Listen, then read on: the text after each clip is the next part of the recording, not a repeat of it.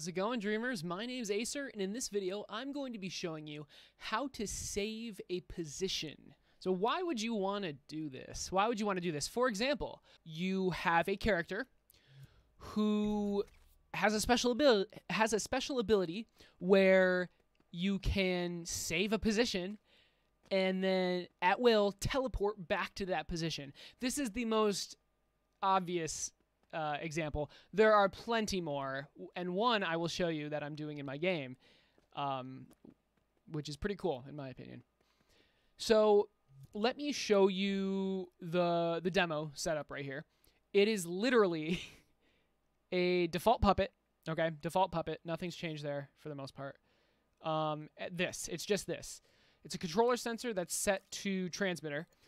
Left stick, L3 rather, pressing in the left stick, is hooked up to a node that says save position. Pressing in the right stick is hooked up to a node that says go to save position or teleport to the save position. I'm going to implement that. So how would you do this? How would you do this? Somehow you need to like save the numbers and then follow to that position. No. It's so much easier, guys. It's so much easier than that. We're going to save the position using an object. We're going to emit an object at the position and then teleport back to that object. So we're going to need an object, and this object, all we need on this is a tag. All we need. So actually, we don't even need a microchip. We can just put a tag on this. We're going to call this saved position, right? And we need to emit this whenever we press the button, whenever we get this, save position. So let's get an emitter. Hook it up like that. We want the emitter to be once. We want it time to be 0, speed 0. The object we're emitting is this cube. And what else? What else? We only want, so max emitted at once, 1. Max emitted at once, 1. And we want to recycle. You'll see why. If your project calls for something else here, then by all means. But for this setup, we only want one of these at a time. Okay. Where is this emitting? Where is this emitting? We want it to emit right at the feet. Easier to put this. Yep, right there. Perfect. Perfect. All right. So now let's just play. Let's see what happens. We're going to press in the right stick. And nothing happens. Oh, it's the left stick. Whoops. I forgot. It's the left stick that spawns it in. And notice how every time we press it, the old one gets destroyed and the new one is placed right at our feet. Great. So how do we teleport to it? It's as easy as hooking up a teleporter. Now, obviously, the name of this video is how to save the position of an object. So, I mean, basically, we're already done. We don't need the teleporter or anything. Emitting this tag at a position is essentially saving the position. But again, I want to show you something that's a little more interesting. So the tag was called, I think it's called player position or saved position. Yeah. And when we press the right stick, it'll teleport to us. It'll teleport us to it. Sorry. One more thing. We also want to make this non-collidable. Probably invisible too, but for testing, let's make it visible. So we save the position, and bam, we're teleporting to it. We definitely want to make the teleport gizmo in the same place we're emitting the box.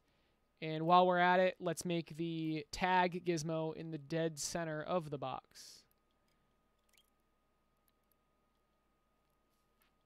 Like that. And one more thing we can do is, in addition to the position, we can also save the orientation.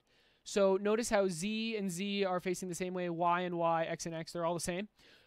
So now if we turn on match target orientation, we're actually going to teleport back to the position, and we're going to be facing the same direction.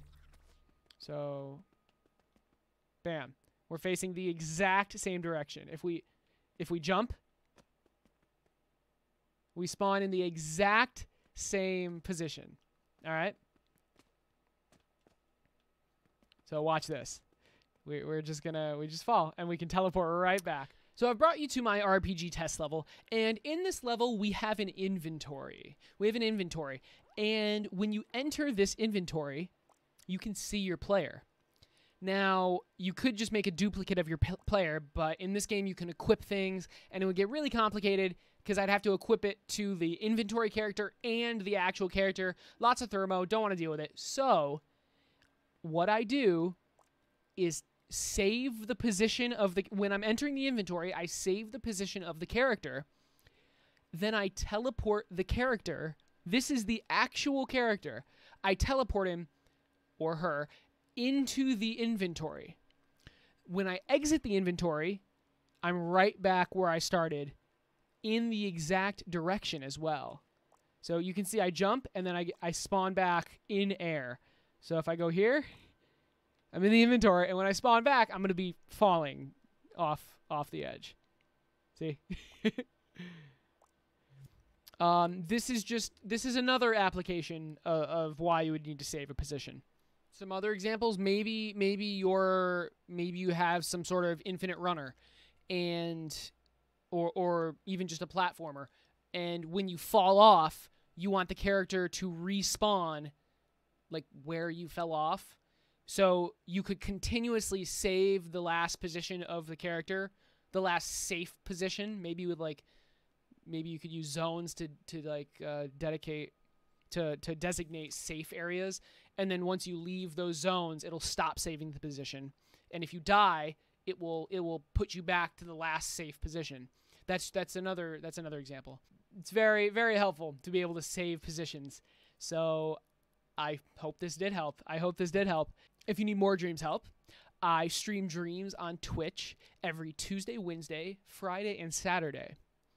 I also have a Discord and Twitter, so if you want to reach me when I'm not streaming, that's how. But anyway, guys, I hope to see you later, and have a great rest of your day.